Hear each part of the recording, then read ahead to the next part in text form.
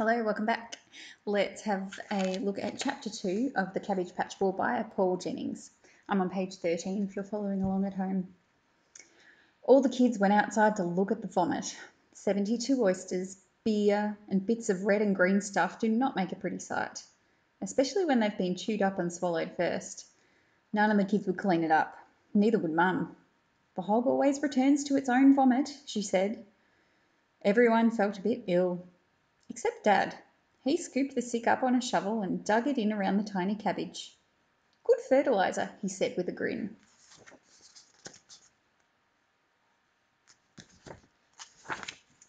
It was good fertiliser too. That cabbage grew to a huge size within a month. Dad watered it every night.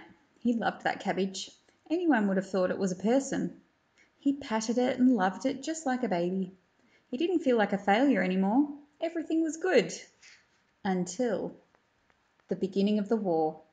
See, Dad decided to have a barbecue, but he didn't invite our neighbour, Whacker. I was a bit upset because his daughter Robin was my best friend. I want Robin to come, I said. It's only for the cricket club, said Dad. Whacker can't play cricket for nuts. The day of the barbecue arrived. The new gas barbecue was fired up. The first stubby was opened. The first sausage started to sizzle. There was a lot of laughing and joking. The CD was pumping out Dad's old Irish music. The sun was shining. Perfect. Except that Robin wasn't there. And then it happened.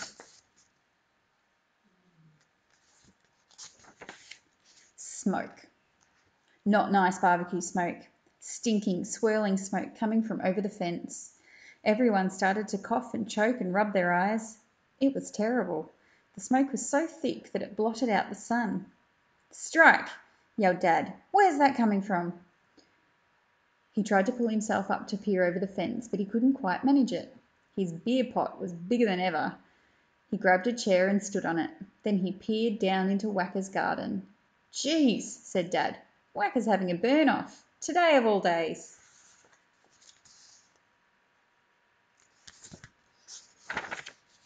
Chris scrambled up and sat on the fence with him. Whacker was setting fire to old tyres, grass and green branches that he'd cut from his trees. Hey, Whacker, yelled Dad. Cut it out. We're having a barbie over here. Yeah, said Chris. We're having a barbie. I know you are, said Whacker. You can hear it from miles away.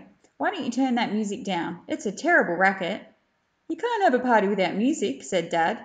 And you can't have a fire without smoke, said Whacker. Dad glared over the fence. Put out that fire. You turn off the music. Never, said Dad. Get nicked then, yelled Whacker through the smoke. He threw another branch on the fire with an evil chuckle. Whacker had a very mean laugh. He also had a beer gut that was just as bad as Dad's. In fact, Whacker and Dad had the biggest beer bellies in the district.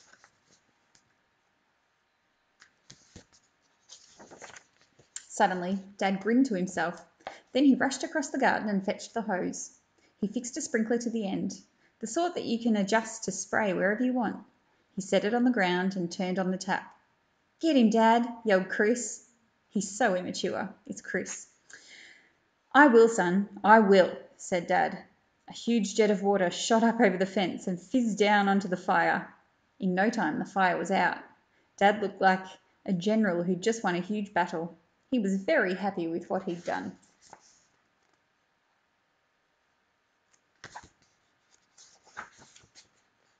That's the end of chapter 2. That might be the most Australian chapter of any book that I've ever read. We've got Whacker, we've got the beer guts, we've got the stubbies being opened, they're having a barbie, turning on the sprinkler. Fantastic. Post any comments underneath if you have anything you'd like to say about that chapter, and I'll see you for chapter 3.